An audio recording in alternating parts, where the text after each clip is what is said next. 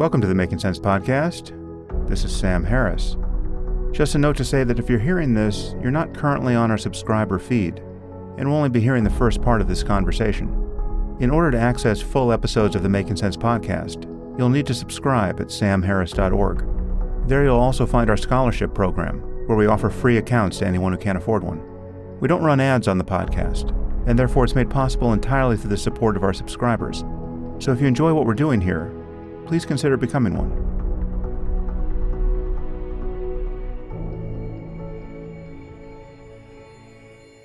Well, there's a lot going on in the world. Iran recently attacked Israel to minimal effect, happily. I think there's one casualty at this point. Anyway, there'll be more to say about that soon enough. I will wait until I can do a proper podcast on the topic of Iran and what to do about it. Today I'm speaking with Cal Newport. Cal is a professor of computer science at Georgetown University, where he is also a founding member of the Center for Digital Ethics. Cal is also a New York Times bestselling author and a frequent contributor to The New Yorker. He also hosts the Deep Questions podcast. And Cal's most recent book is Slow Productivity: The Lost Art of Accomplishment Without Burnout. And we talk about the book today. We generally discuss information technology and the cult of productivity. We talk about the state of social media, the academic in exile effect, free speech and moderation, the effect of the pandemic on knowledge work. And then we get into his book. We talk about Jane Austen as an example of traditional productivity, managing up in an organization, defragmenting one's work life, doing fewer things, reasonable deadlines, trading money for time, how we will find meaning in a post-scarcity world, the anti-work movement, the effects of artificial intelligence on knowledge work, and other topics. And now I bring you Cal Newport.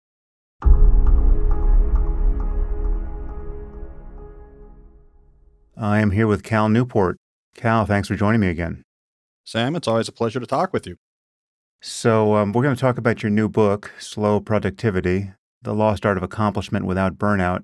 But before we do, I first have to thank you. I think I must have thanked you by email in the intervening year and a half since we last spoke. But you, as you know, you were the final domino to fall that led me to get off Twitter. And as I've said, really every time I've touched this topic on this podcast and elsewhere, I'm just embarrassed to have discovered what a great life hack that was. I mean, it was diagnostic of how much a problem Twitter had become for me.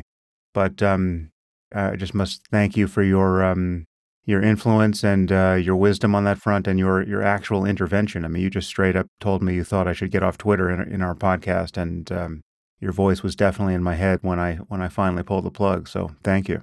I mean, you're welcome. I enjoyed and found fascinating the reaction to you leaving Twitter. I don't know if this is how you experienced it, but to me, it's what I imagine it's like when your buddy at the bar stops drinking. Because people got mad that you left. I can't imagine being mad about someone stopping doing something. But people, is as if they took it personally, as far as I could tell. Like, what do you mean you're leaving Twitter?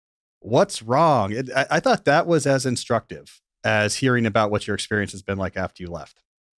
Yeah, people did get mad. And, from the top down, I mean, Elon Musk was one of the people who got quite mad. It was interesting. I mean, obviously much of the reaction I didn't see because I was no longer on Twitter, but I got a lot of it in my inbox. You know, many people immediately reached out, worried that I was suffering some kind of mental health crisis. I mean, how do you delete your Twitter account apart from being in extremis? But it's been wholly good and has allowed me to not just pay attention more to things I actually care about, but just it's allowed me to reflect on what my engagement with Twitter had become. And it was, I think people's negative reaction to it is to some degree understandable, because my decision really wasn't just for me and my perception of, what Twitter was, had done to my own mind. It is a an implicit and even explicit, every time I talk about it, condemnation of what I think social media has done to most people on it. I mean, I think, there's some people who have, fairly benign experiences on these platforms, but for most of the so-called elites, journalists and scientists and public figures who think they are condemned to use this so-called digital town square to maintain their reputations and build their brands and all of that. I mean, and to just stay in touch with what's going on in the world. It has become so dysfunctional, and I don't think I can't recall if this came up in our conversation, but one of the reasons why I left was not so much my awareness of what it had done to me, but kind of the obvious evidence of what it was doing to Elon, not as the owner of the platform, but just as its most prominent user. And I just saw it was just kind of staring into the funhouse mirror of his life derangement, which was just quite obviously happening as a result of his addiction to the platform. I then began to reflect on the way in which I was sharing in that symptomology, albeit somewhat differently, but still, once I pulled the plug, it was like I had almost like a digital phantom limb syndrome. And in fact, it was analogous to amputating a phantom limb, because I felt that the pain I was experiencing was happening in a space that wasn't quite real ever. The digital reputation you imagine you're maintaining isn't quite, you can't quite say it's not your reputation. Obviously it is your reputation, but it is almost a second presence in your mind and life, which doesn't totally map onto your life in real social space with real people in the real world. Even with the same people who you might be fighting with online, when you actually meet them face to face, those conversations are different. And so it was like amputating a phantom limb. And I just can't say enough about what a positive change it's been. It's been quite incredible.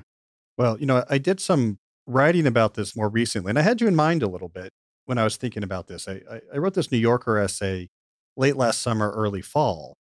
And one of the big questions I had in there is, why did we come to believe that the right way to use the internet to have discussions, to sort of surface ideas, to spread news, why did we think the right way to do this was to try to get everyone to use the same global platform?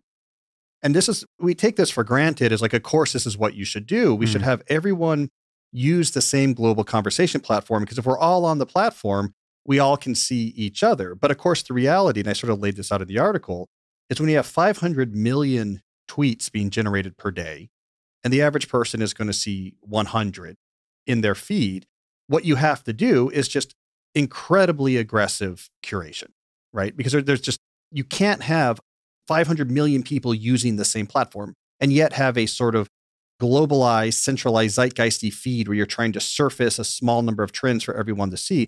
This requires incredible curation, this sort of amazing cybernetic, part algorithm, part human, part network theory powered curation that Twitter uses. And it's, of course, that incredibly aggressive curation that makes this a platform that just fuels outrage, that fuels the darker side of people. And one of the arguments I made in that article is, here's what works better. Small communities that have weak tight connections between them. You have lots of small communities online and they have overlapping membership. We know from network theory, really interesting ideas can spread to these network of networks. Really important news will spread to these network of networks. But most of your interaction in this sort of digital vision is going to be with a small number of other people that have a sort of emergent, shared sort of community standard. It's much richer, much more personal. That's really what the internet envisioned. Everyone is going to have the possibility to be connected to everyone else. Not everyone actually needs to be directly connected to everyone else on the same platform. So I've really been thinking about the folly of global conversation platform as one of the key follies of the sort of 2010s internet. Yeah, I think when we last spoke, you were pretty bearish on the major social media networks, because I think it was because you thought TikTok had successfully disrupted everything because they weren't relying on the social graph that, so you have Facebook and Twitter that had a kind of first mover advantage where they got all of us to build out our social networks in this common space.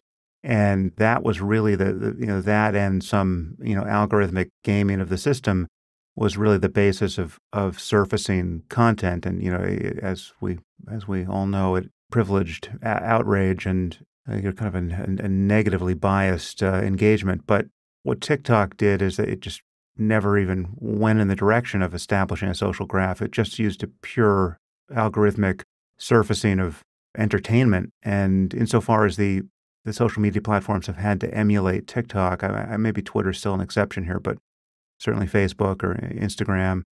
Do you still think that the writing is still on the wall for the major platforms, or do you think they're going to figure out how to still claim the better part of humanity for the rest of our lives?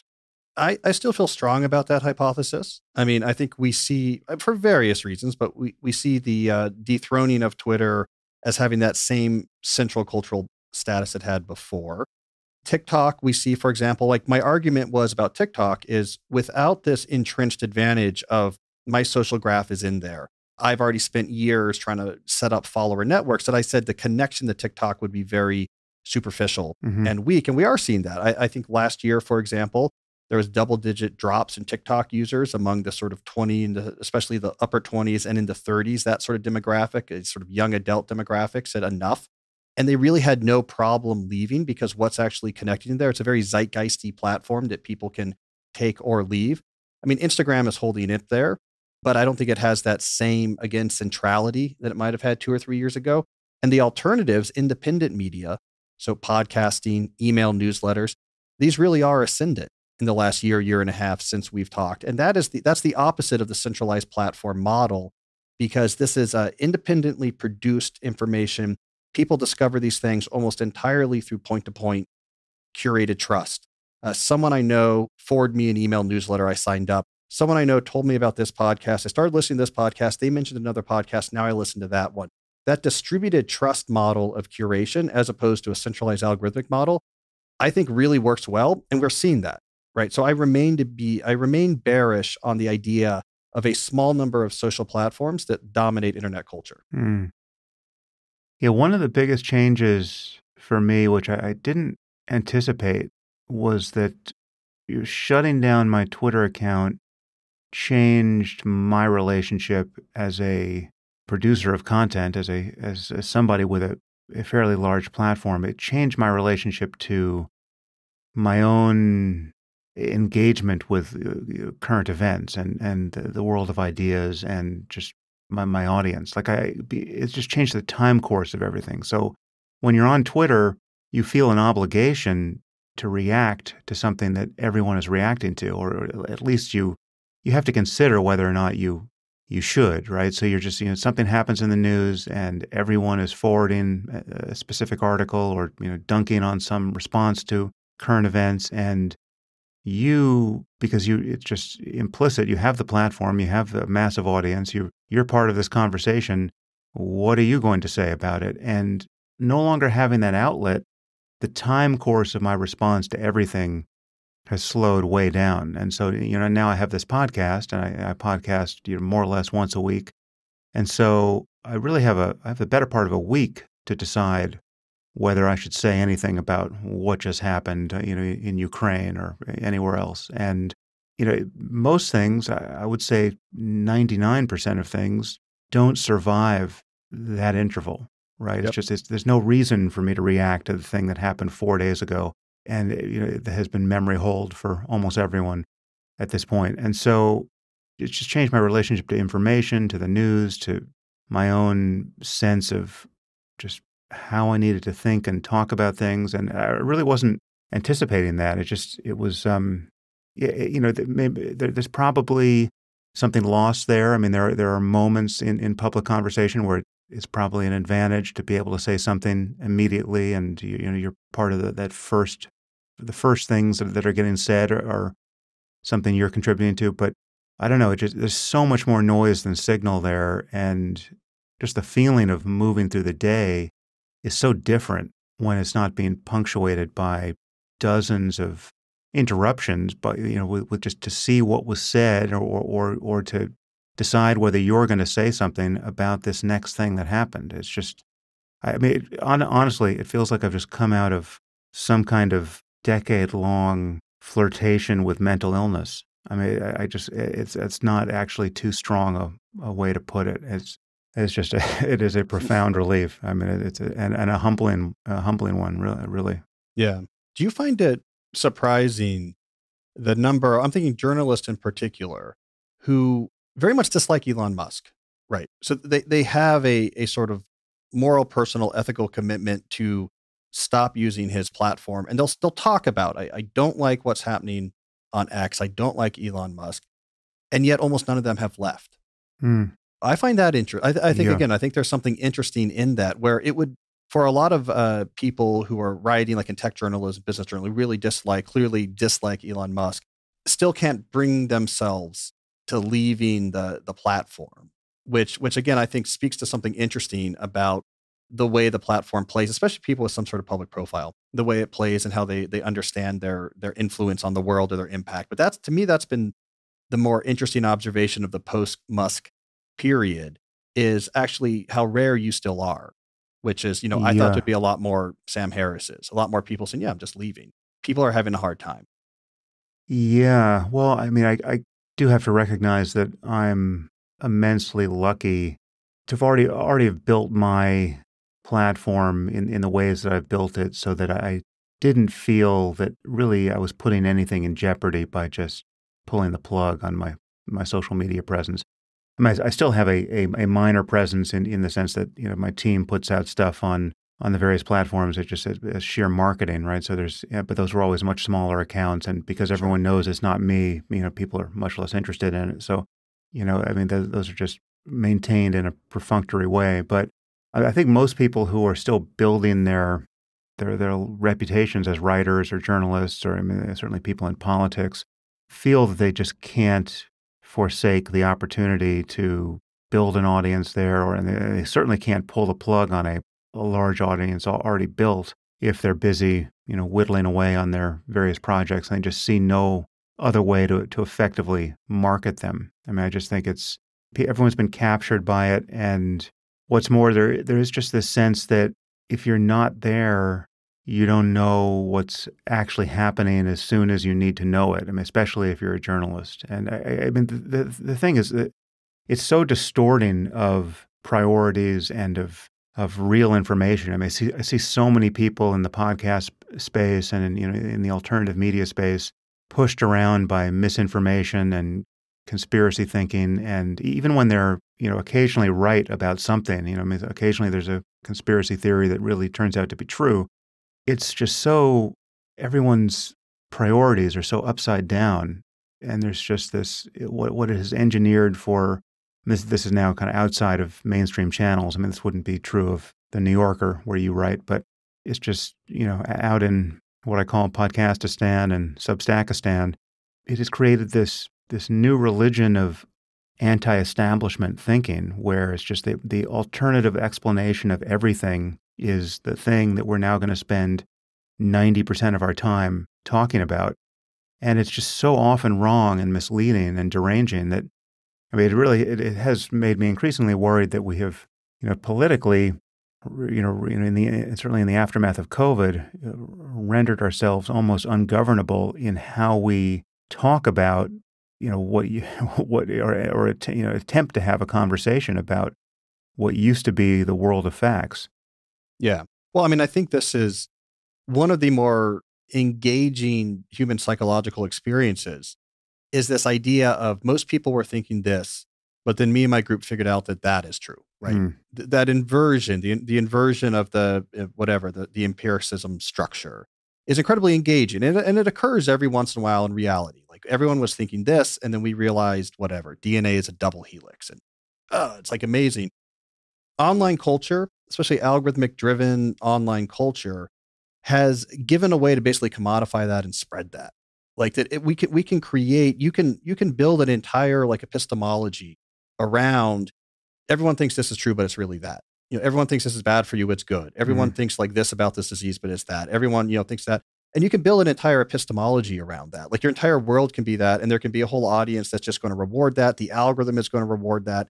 So I have definitely seen that as well. There's a well-known effect among professors called the sort of academic in exile or academic in the wilds effect, which is if you take an academic and then they leave academia, they go independent. 8 times out of 10, they go to some really conspiratorial places. And partially what's going on here is, well, first of all, they're smart. So like it completely makes sense to them that I could figure something out that other people didn't understand because I'm very smart. But one of the purposes and like services academia plays is there's this checking mechanism. Everyone else is smart too. And so when you're like, hey, I think, look, here's this whole new way of seeing it. The earth is hollow. You have all these other smart people being like, here's why you're dumb. And they take you down, right? But when you leave, you have this academic in exile. And this is sort of like Linus Pauling with vitamin megadosing, right? It's much, much higher rate now in the age of social media, because now when you leave, you can immediately algorithmically have constructed an audience that cheers you on. Yeah. And so now I think the severity of academic and exile effect is much more pronounced and much more ubiquitous than it used to be. That when you sort of leave academia to start your podcast, it's not too long until, there's world-changing conspiracies that you're uncovering. And it could be medical and it could be governmental and it doesn't matter. And so I think that effect is like one of the more interesting effects that's been happening is that you can get a cheering section. Yeah. And the algorithmically constructed cheering section of people you're being rewarded for saying, I think this is the way it really happens. And, you see this all the time. I think I like podcastistan as a term. This idea of there can be 100 studies saying something, but if there's one study saying something different, the way you perceive that is, well, everyone knows now that thing's not true. It's this interesting sort of sampling of evidence, this sort of destabilization of Bayesian priors that is amplified and supported in sort of the world of algorithmically disseminated information. Yeah, that's really interesting. Yeah, this is you just described an effect that I've referred to, I believe previously, as watching people get radicalized by their own audience, right? Yep. I mean, that cheering section has the effect of people notice the signal in their own audience and they begin to cater to that signal. And then there's just this ratchet effect where it just gets, crazier and crazier. And there's more and more sunk cost reputationally for having been the guy who was sure that there's so many examples of this in the midst of COVID that focus on vaccines and medical conspiracies, et cetera. You go all in and then you would have to completely repudiate how you spent the last 12 months if you were going to have a second thought and anyone was going to talk any sense into you. Yep. So there's one thing that reliably confuses people here around the norms of our online conversation, and it's the analogy of Twitter being the so-called digital town square, and this notion that a commitment to free speech should more or less bar the door to any kind of real moderation policy, right? Like what you want is a total free-for-all where the best idea wins and sunlight is the best disinfectant, right? So we should be able to entertain any notion at whatever scale for however long in proximity to any other world events. And any effort to put your thumb on the scale to deplatform Alex Jones or to try to clean up a digital sewer that's introducing bias by definition, and worse, it's actually just a repudiation of free speech in the constitutional sense, and it's forsaking the best error correcting mechanisms we have, which are just let everything suffer collision with everything else and see what wins, right? And so people never, when they're championing this commitment to something like free speech absolutism, they never take a moment to recognize that there are places online that are much closer to the absolute than Twitter ever was, and no one wants to be there. I mean, places like 4chan and 8chan. I mean, that's where you really get your absolutes, right? Where you can just everything up to child pornography might populate your feed. But there's also just this point that is also overlooked, which you just referenced, which is the algorithmically boosted aspect of the speech, which changes the nature of what speech is online. So perhaps you could just give me your thoughts on how you view this tension between our commitment to free speech, our commitment to leveraging the wisdom of the crowd insofar as it exists and to correcting errors at scale, but this need to not suffer the 4chanification of everything in our digital lives. Yeah. Well, I think it's a town square analogy that's causing the problem here, right? I mean, the concept of a town square, the sort of central gathering place where people can democratically discuss, depends on scale being reasonable, right? I mean, we call it the town square. We don't call it the city or the state square, right? Because it's a place where the demos in Athens, we sort of relatively constrained group of people who all know each other and have other ties to each other. You have other social trust ties to each other. We live in the same town. I run the hardware store that you come to buy your nails. Them to come together. There's this free speech notion of, well, we don't want to, by fiat in advance, say, here are topics that are off limits, because how are we going to work together to advance what we understand?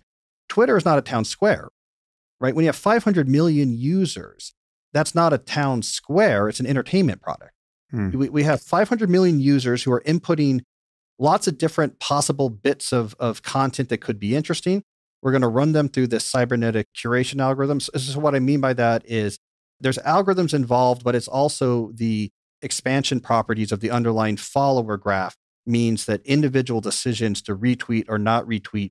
So these are human decisions interacting with these digital networks can create these cascades of information spreading. That's a lot about how trends arise. It's a really powerful actual curation mechanism. It's unlike TikTok, which is purely algorithmic. On Twitter, it's cybernetic. And so you have these digital networks with good expansion properties and, 100 million people making individual decisions whether or not to click retweet or not, whether to quote tweet or not. So which is a whole interesting sort of computer science question. All of this aimed towards how can we take this giant pool of potential content and choose the sort of small number of streams of content that are going to be relatively globalized that are interesting and engaging. That's not a town square. It's an entertainment product. It's why in a New Yorker piece I wrote right after Musk took over Twitter, is I said, it's not the town square, it's much more the Coliseum. That's much more the better idea. It's tons of people watching carefully curated entertainment. In that context, of course, you have all sorts of thumbs on the scale. Like the whole point is we're trying to put on this show. And I think of like the trending topics of the day as the show on the Coliseum floor with all the huge crowds just watching and chiming in to see the blood sport between, hey, Sam today is having a war with, whoever, right? This is the entertainment for today. It's an entertainment product. Of course, the thumb is on the scale because you're trying to find something that like just pushes the buttons right. Maybe there's some outrage, but not too much. Maybe it's absurd, but not in a sort of 8chan, like completely over the top, lols type absurd. You're trying to program a television station. You're trying to program entertainment in a Coliseum. It's not a town square. Now, if you have actual digital town squares, like here's a place where like a small number of people who have other ties to each other are gathering to think things through and talk things through. I mean, we've seen examples of those can have a wide variety of different community standards, including standards where like almost anything is going to go on this discussion group, but it works because we're all whatever, lumberjacks from this part of the country, and we sort of have other ties to each other. And so I think it's that town square metaphor that threw us off, is we took this entertainment product and somehow tried to make it seem like this was the Roman Senate. Like this is where just like this reasonable scaled group of people were getting together to hash things out. And that's never what they were actually trying to do there. It seems reasonable to have made this mistake, though. I mean, the structure you're positing, like a network of networks online, that at least is implied on Twitter because you have the people you're following and you have the people who are following you. And that's not all of Twitter, right? It's just you're just tending to see what you're following, and everyone sees, everyone who's following you sees what you react to, and that's its own little space. Why is that so easily corrupted by being in contact with the rest of the ocean of information? Well, what ends up happening on Twitter is that more local interactions just get swamped out by the ultra amplified content, right? And increasingly their feed is driven by this. So there's some stuff in there from people you straight follow, but the feed is algorithmically sorted. And one of the major criteria on which things are sorted for your feed is their engagement across the network. So really what's happened is it's the content that has really gained this big boosting effect, this sort of cascade of retweets leading to retweets. that's what's being programmed for. And there's some conceptual regionalization. So Mm, if you follow a lot of a certain type of people, you might be seeing what's really being amplified in that subgroup. That's true. There's some of that going on as well. But it's a really large scale at which a lot of this is happening. And especially when it comes to the most town squarey piece of this, which is discussions of politics, discussions of policy, discussions of world events, the sort of the stuff we think of as the grist of civic discussion. Those are incredibly large subnetworks in which information is spreading. And that's where you really have the Coliseum effect. mhm. It's people competing to get their turn on the Coliseum floor. They have their trident ready. And that's like that most civic minded aspect that we associate with Twitter, I think is the most entertainment centric. Yeah, and the most corrupting of our conversation about important topics, because because one of the thumbs on the scale here is outrage, and I mean, outrage is a word we keep using in this context, and it seems to have been, I mean, at least in my hearing, it doesn't quite convey the attitude that one sees so often online, which is it really is kind of in-group sanctimony and out-group contempt, right? You're expressing contempt for the out-group to your in-group.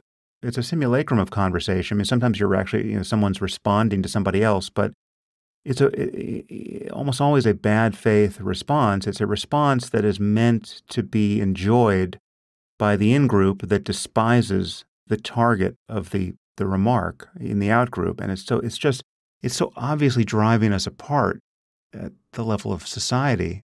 Again, not when you're talking about how beautiful a full solar eclipse is, but when you're talking about politics or anything that is polarizing. Yeah. No, and I'm with you on this, right? It does that. It does that. And you're auditioning. You're auditioning when you comment on someone's tweet.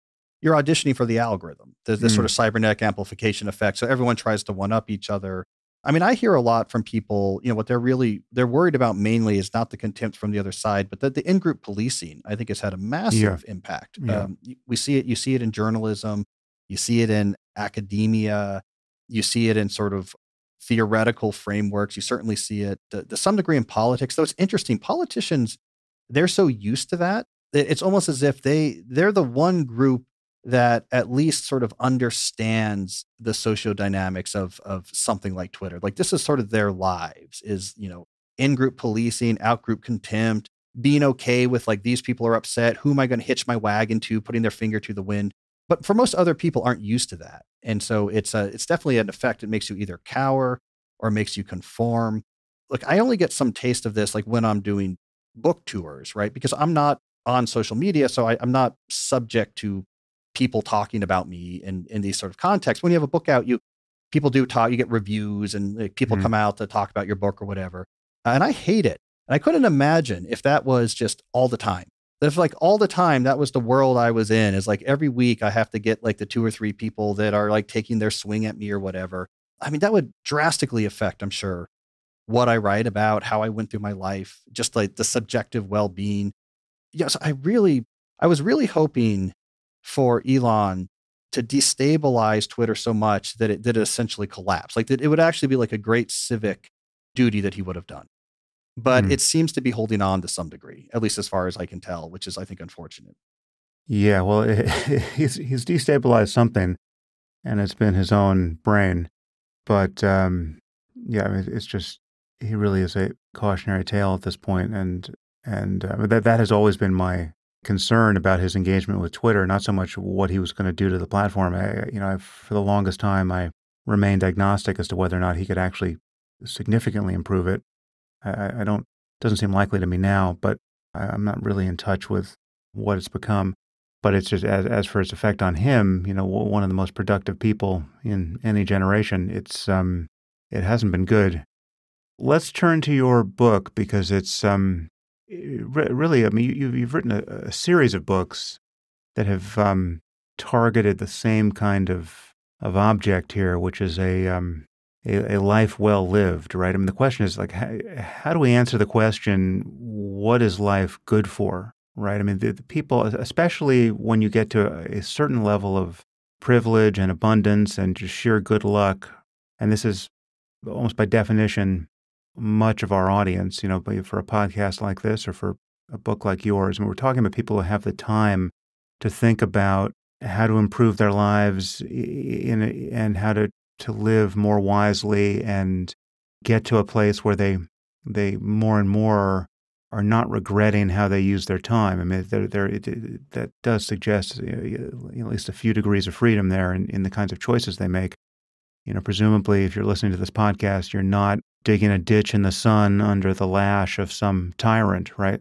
So you seem to be, at least implicitly and rather often explicitly, asking these types of questions. Just like, what is the point of all of this? What does winning the game actually look like? And in this most recent book, you're talking about a new approach to productivity, which you say it's a lost art. So you're suggesting that we were once much better at this. Let's just start with your basic concept. What do you mean by slow productivity, and how have we lost touch with it?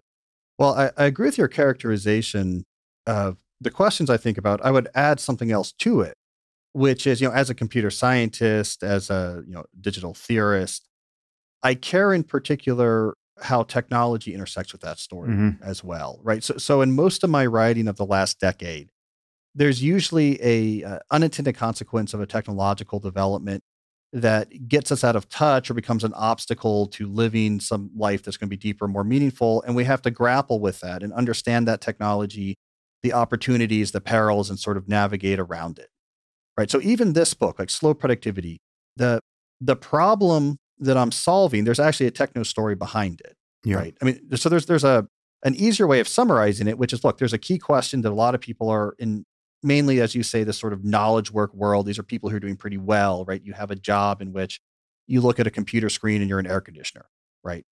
So a lucky place to be. But that group of people, and these are a big group of my readers. A big question a lot of them have is, okay, how do I do my work well? How do I produce things I'm proud of, have impact, support my family, and yet not let work just take over all of my life? How do I avoid sort of falling into burnout?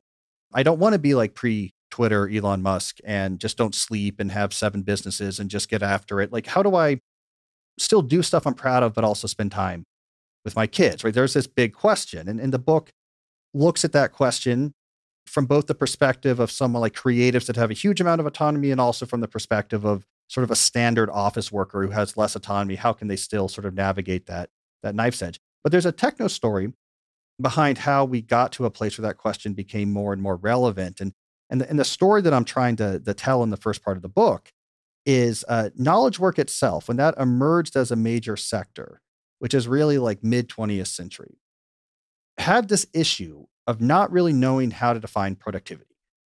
Because we had industrial productivity was a quantitative concept. It's a ratio, it's Model Ts per paid labor hour. Agricultural productivity is a quantitative idea. It's bushels of corn per acre of land. You could measure this. Industrial manufacturing, agriculture, you had well-defined production systems. So you could tweak something very specific and see how it impacted that number. Knowledge work comes along, none of that works. Knowledge work is more haphazard and autonomous and ambiguous. I might be working on 7 things that are different than the 8 things you're working on. There's not one thing we're producing. There's no well-defined production systems we use for our work as well. Organizing labor is very independent and individualized in knowledge work. And so in response to that, the knowledge sector came up with this idea of, we will use visible activity as a proxy for you doing something useful. So we'll all gather in the same building like we would a factory. We'll work factory shift hours. And if I see you here doing stuff, I'm assuming that's useful stuff. And if we need to be more productive, come early, stay late, right? I call that pseudo productivity. The techno story is that worked okay, not great, but worked okay until the front office IT revolution of the late 90s and early 2000s. And then once we threw network computers and then later mobile computing into the sort of office work sphere, pseudo productivity spun off the rails, right? Because the personal computer came in, and now suddenly the amount of different things you could work on, quadrupled. No longer do we have specialists to type and specialists to handle communication. Like, the amount of work you could do quadrupled. Low friction communication networks made it really easy to ask people to do things. So workload skyrocketed. Email, chat, really changed the game when it came to demonstrating visible effort. Now you could be doing this in incredible fine granularity at a frenetic pace.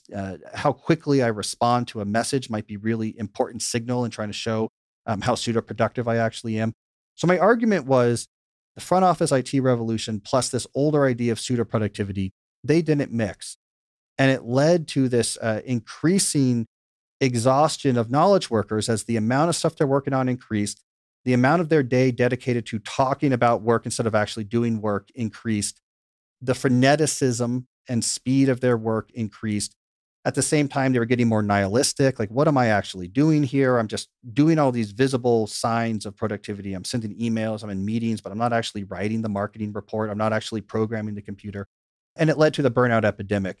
And so there's that underlying techno story of technology plus that crude metric didn't work well. So we have to reassess, what does it mean to produce really good stuff? Can we do that in a way that doesn't make work really exhausting? So I have that sort of personal angle. And then there's also this sort of deeper techno-social economic story. And they're both circling, I think, the same issues.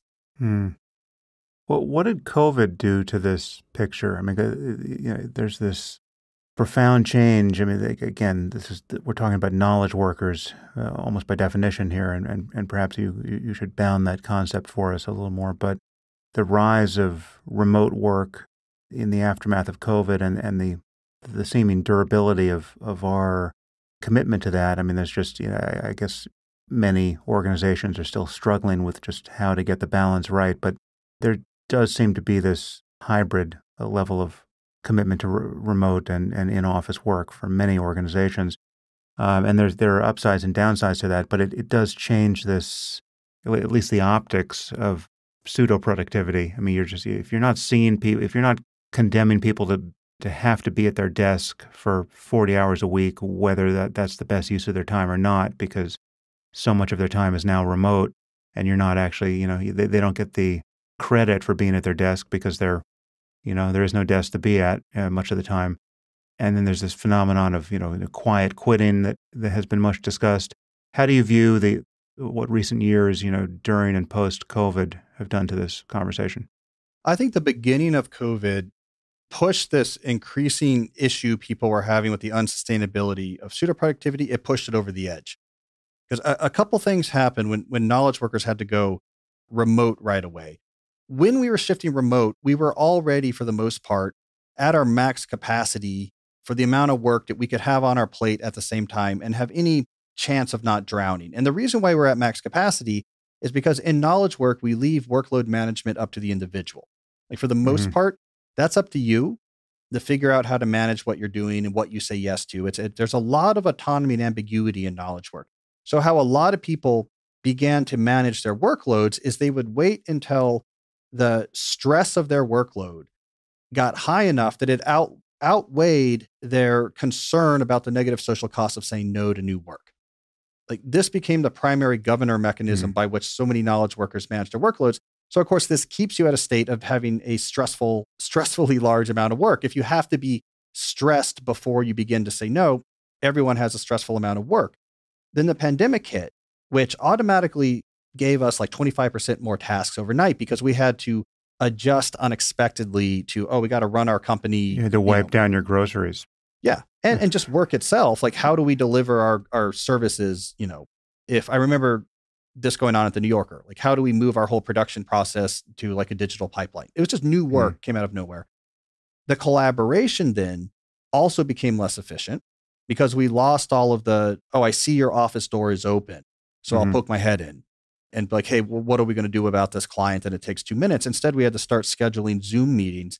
But the smallest granularity of these meetings was a half hour because it's hard to drag anything smaller on your calendar. And so now we were making the collaboration, the overhead related to work, that became a lot less efficient. And then finally, to compensate for the fact that I can't see you doing visible activity, we just moved this over to being even more frenetic with digital communication.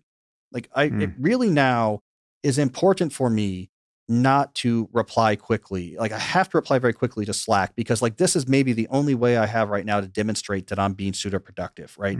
So all these things happened overnight, and people just said enough is enough. And I actually argue, this is a piece I wrote a couple months ago.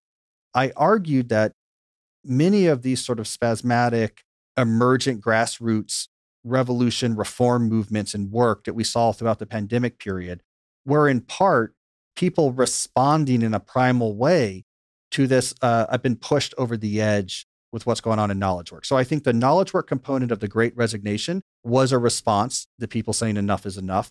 I think quiet quitting was a response for the younger generation who couldn't resign or switch down the half hours and move to a cabin. So quiet quitting was a response. I think much of the fury around the remote work wars that really picked up steam in 2021 and 2022 was also a sort of misguided response to this deeper primal rejection of work has just become sort of intolerably frenetic and overloaded, and I'm getting actually almost no real work done. Objectively, the remote work wars didn't make a ton of sense, right? You had this thing that did not exist 16 months earlier. And now you had worker groups talking about it like it was the Geneva Convention. It was this like fundamental right that, of course, work is supposed to happen at home. How could we ever take this away? This didn't even exist, 16 months earlier. I think part of that was just a generalized zeal for reform, because when we took this already sort of exhausting tempo and this nihilism of all we do is talk about work and rarely get work done, when we pushed that over the edge in the pandemic, it broke a lot of people. And a lot of the unrest we saw in the knowledge work sector throughout the pandemic, I think, was people just responding to enough is enough, but they didn't really know exactly what they were responding to. And I think a lot of those efforts were sort of misguided energy. And we missed a lot of the opportunities we had to really make better reform here. That's the context in which I was thinking about slow productivity. Well, let's talk about the principles of achieving slow productivity.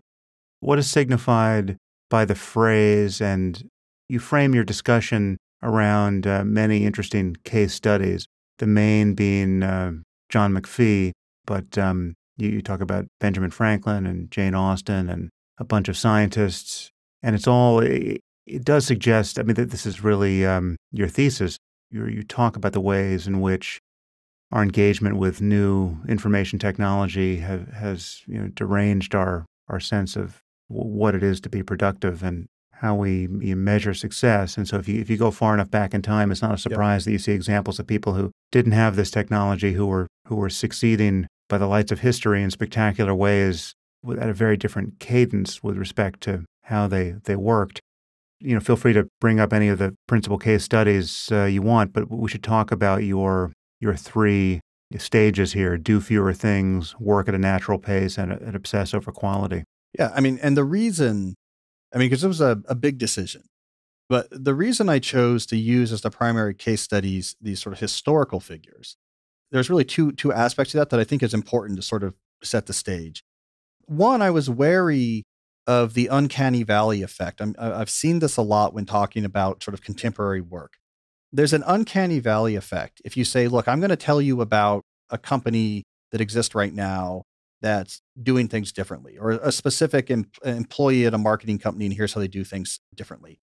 Their job is so similar to yours that the differences really begin to matter, right? And people have a hard time getting past like, oh, but that's a client service firm, and our client, we have a timesheet firm. And it's actually, I've found that it's difficult for people to get past that uncanny valley. It's too close.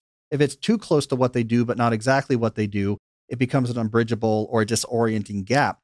So I said, why don't I look at what I call traditional knowledge workers who are actually defined by, like this could be the critique, but I'm twisting the critique to be a benefit.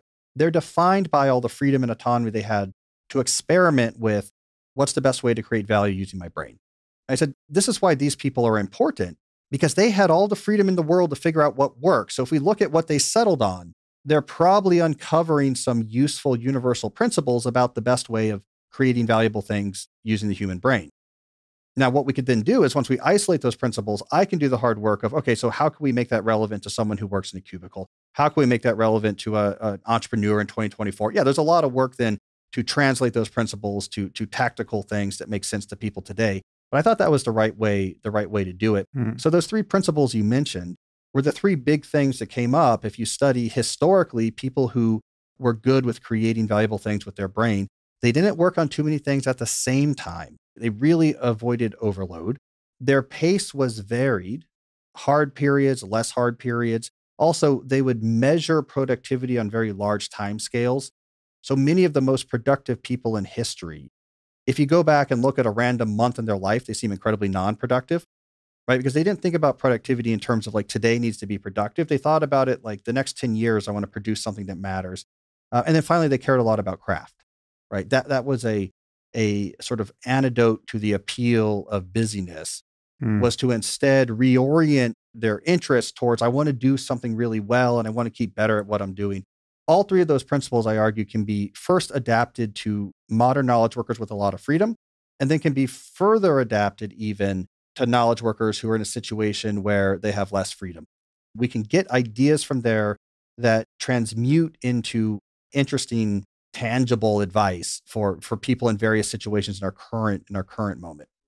The purest case is the person who really is his or her own boss and can just decide to create whatever they want, and then the analogy to the historical people. If you'd like to continue listening to this conversation, you'll need to subscribe at samharris.org. Once you do, you'll get access to all full-length episodes of the Making Sense podcast. The podcast is available to everyone through our scholarship program. So if you can't afford a subscription, please request a free account on the website. The Making Sense podcast is ad-free and relies entirely on listener support, and you can subscribe now at samharris.org.